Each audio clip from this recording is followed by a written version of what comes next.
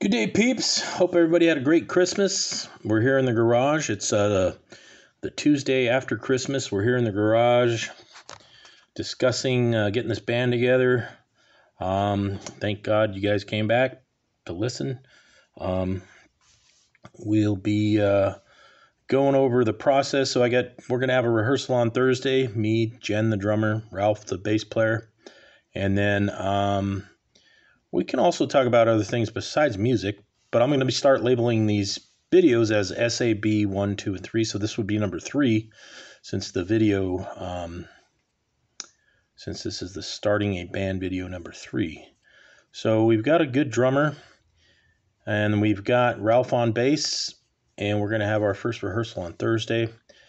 If you guys are interested in, I don't like to play the rehearsals because it tends to make new players nervous.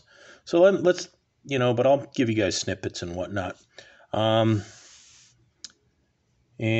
part of putting a good band together is getting the right people with the right mindset, towards a common goal of playing out and making people happy. So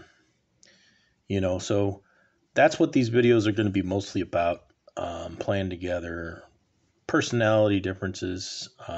We're here in the Bay Area, so today's been a wet day.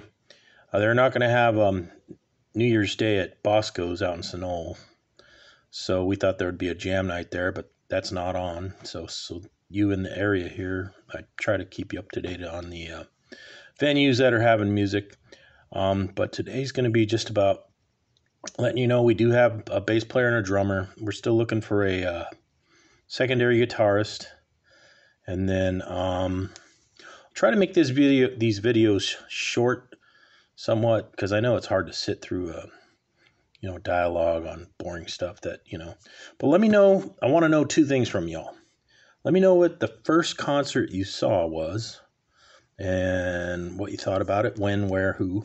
And then also I want to know what songs you guys would go out to see. What song would you, if you were going out to watch a band play, what song are you hoping that band would play? And that'll help us out a little bit, because a lot of bands, from my perspective, will play things that they like, but it's not necessarily what the people want when you go see them. You don't want to have them staring at you like this for an hour without even nodding their head. So it's important to keep people happy, keep them dancing, that kind of thing. I'm going to tend to want to stick towards songs from the 70s, from my youth. When I was growing up and playing, in a hard rock band, never played any R&B that much. It was almost hard rock exclusively. But now I'm really digging that Motown sound and that the funk sounds from the 70s. Come and Get Your Love by Redbone. Play that funky music. White Boy, something I would have never played, 30 years ago, 40 years ago. But now I'm really into it. So I'm hoping that this new band, will be covering a lot of that type of stuff, Doobie Brothers, things like that too. Somebody asked me on here or through a message what guitars I like to use, and that's a good question, because now that I'm playing on stage, and usually it's a 4-hour bar gig, you want to have a guitar that's not going to kill your shoulder. So you're looking for something lightweight but good and sturdy. So what I did is I had bought a Fender Strat neck, authentic Fender Strat neck, and put it onto a really light Strat body. And why is it important? Because your shoulder will kill you for a week after you play a gig. Carlos Santana, if you see recent videos of him, when he's playing long gigs, he'll put a thick lambskin padding on his strap. And speaking of Santana, the guitar I was playing out with last year or 2 years ago before the pandemic, was it 2 or 3 years ago already? So Paul Reed Smith. This Paul Reed Smith right here. It's very light. It's basic. It's an SE standard. It's got the humbucking pickups. It's got a two toggle switch, so you can get the combo of both of them on, the bridge pickup or the neck pickup. So, and it's but it doesn't sound, the only qualm I have with it is I love the sound of a Strat. This is light, but it will kill you after a 3 or 4 hour bar gig. I've got the Squire Strat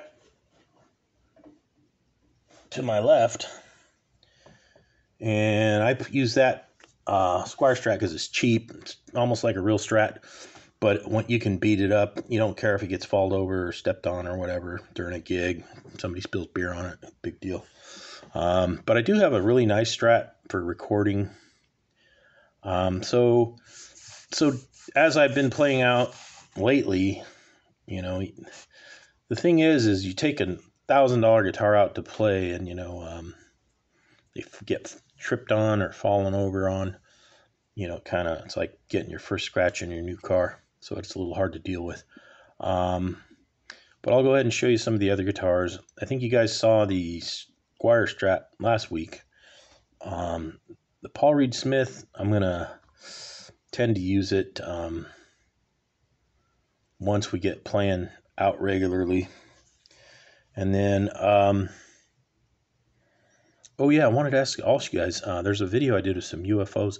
Let me know what you think of that, the UFOs.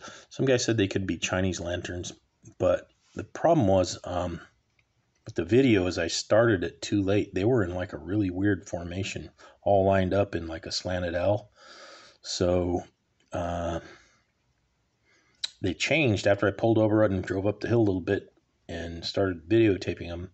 Then they started looking, they dispersed and they looked like they were floating. But let me know what you think they are. Some guy from UK says he's seen the same thing over there.